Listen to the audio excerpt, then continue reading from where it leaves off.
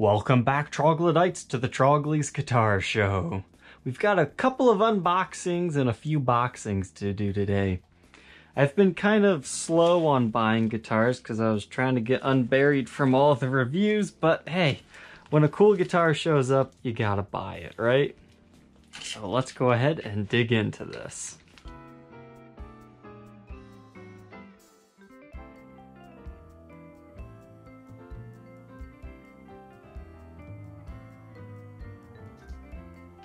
Looks like we've got some interesting packing materials here. It doesn't have to be pretty as long as it works.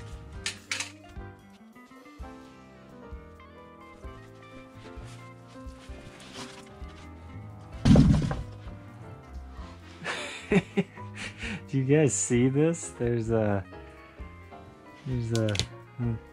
mint stuck to it. Oh, I wonder if my daughter did that. I know she had one of these a few days ago.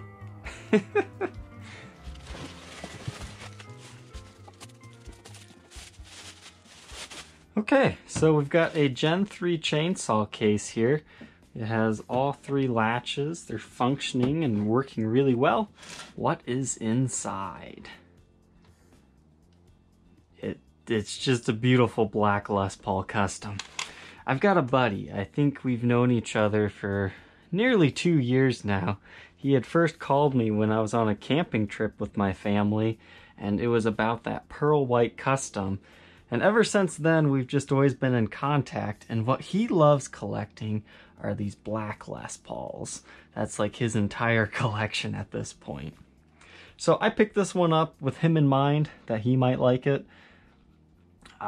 But we might see it for public sale, who knows.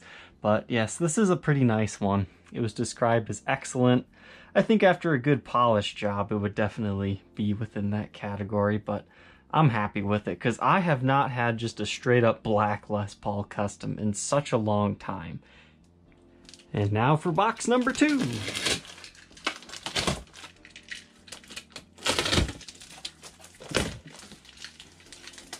I think this box has been used like at least 3 or 4 times because you've got mine, you got someone else's, you've got one right here, another one there. So yeah, at least 4 times. It's held up pretty well though. We'll rate the pack job again. A little bit more movement than I would have liked, but you've got some good padding right here at least. Oh my. We got a bunch of stickers.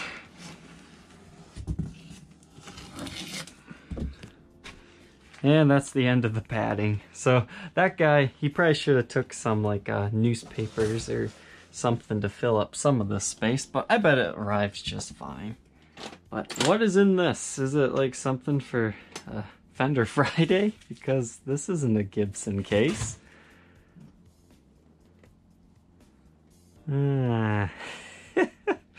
Okay, so I tried one of these when I went to this collection, when I bought the E90, and I finally got to try one of these and I really didn't like it.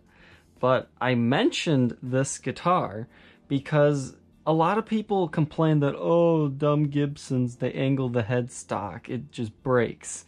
This is the one Gibson that does not have an angled headstock. Now this one almost seems like it does have a slight angle, but the other ones I played, they were like just completely flat, and it really freaked me out. So that's kind of why I bought that. But yeah, this is called the SG250. I'll have to teach you a little bit more about that. It's not necessarily one I highly suggest. They feel weird, but you know, there's a lot of weird stuff to them that I thought I at least needed to do a review and demo on it. Unfortunately, this one is a lot more worn than I thought it was going to be. I do have a third guitar to unbox, but unfortunately I can't do that one yet because I bought another 2019 Gibson. So leave your guess in the comment section, which 2019 Gibson did I buy this time? But we're not done unboxing yet. We're gonna have to do a future time jump here, but I know there's at least one more guitar coming. I don't mean to alarm you, but this is a very historically significant guitar. It's not quite as special as like the Hendrix Strat, well that could be arguably, but it's like the same level of excitement opening this as the Headless SG. This is gonna be a guitar that not everybody's going to understand, but true Gibson fanatics are gonna lose their mind over this guitar. And I cannot wait to fully document this thing. I saw this get listed on Reverb and I just instantly bought it. It's one of those situations where it's like, yeah, it was more than I wanted to pay, but it's well worth documenting.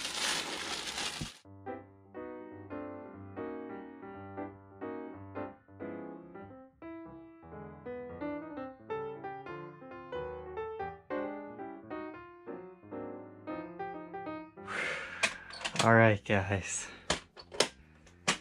That's 3 latches, and there's the 4th one.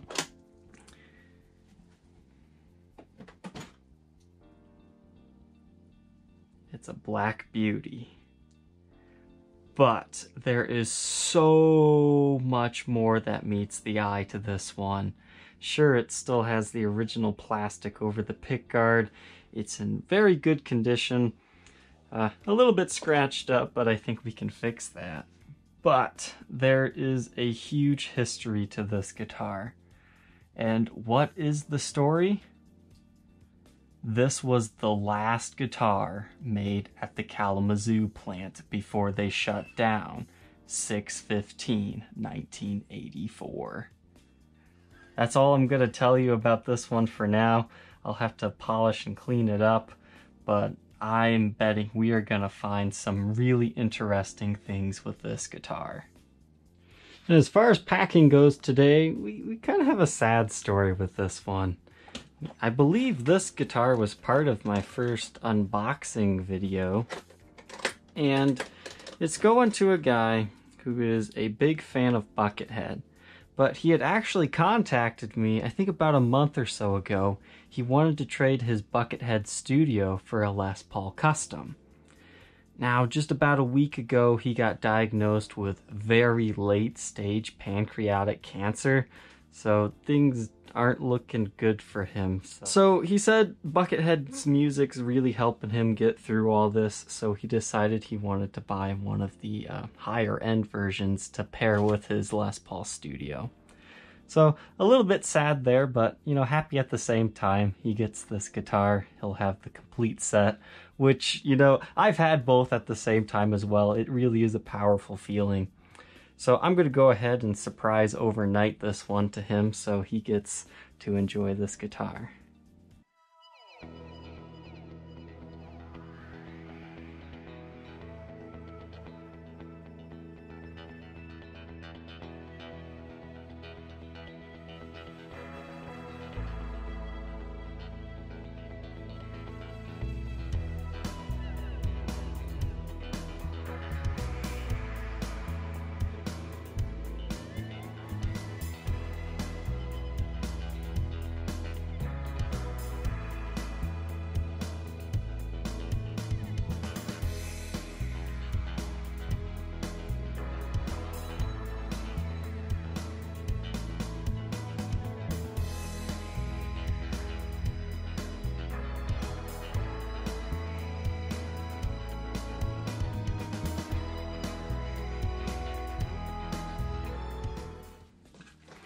All right. That seems to be packed pretty well. Our next guitar to pack here, everybody said this thing sounded like garbage in the playing demo. I don't think it was necessarily this guitar's fault. When Mike did his playing demo, we didn't realize what was wrong with this guitar. There's something funky with the volume pot. So if you have it all the way at 10, it doesn't quite work right. It acts like it's on 3. But if you roll it back to 7, then it sounds like it's on 10 and you get a better tone. And another thing is, I just think the tubes in my amps have gone bad. Like they're old or something. I'm not really sure how to tell that. I've just been noticing like the tone from my demos has just been garbage lately, so I definitely need to figure something better out here. But this one's going to a new home, which will hopefully fix it up and make it a little bit a better playing and sounding guitar.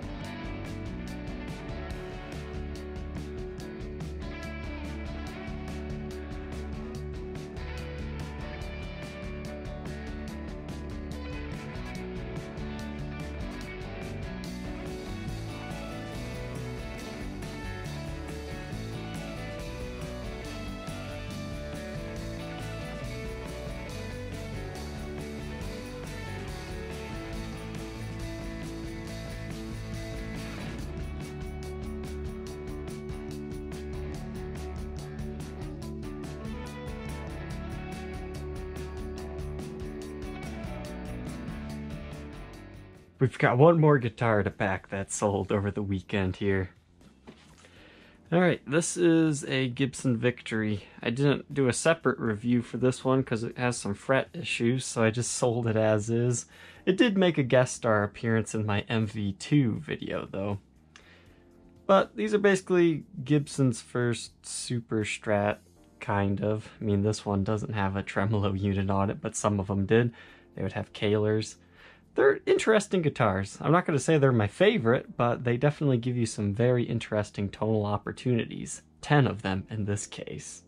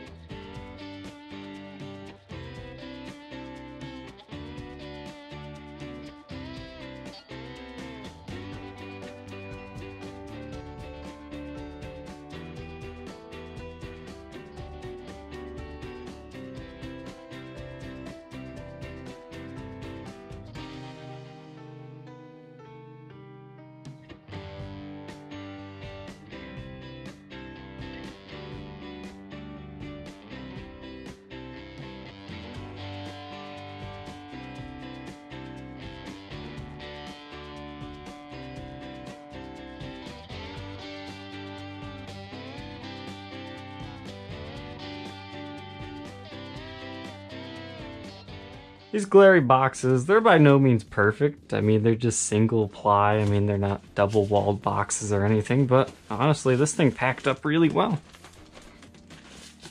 Thank you for tuning in to this Trogly's Vlogly. I hope you enjoyed. Don't forget to like, comment, and subscribe, and we will see you tomorrow on the next episode. Take care.